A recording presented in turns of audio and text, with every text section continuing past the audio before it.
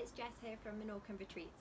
In this video you're going to learn how to nail the portion sizes for your smoothies. I meet a lot of people that tend to overmake their smoothies, and this is the simplest tip that I have. So if you've got your glass, let's say I'm drinking out of this jar, and you've got your entire smoothie, this is your milk, so in this case it's your coconut milk. Fill your coconut milk just shy of a half full. And then to that you'll then add all the other ingredients. So you add your spinach, you add your cinnamon, you add all the other bits.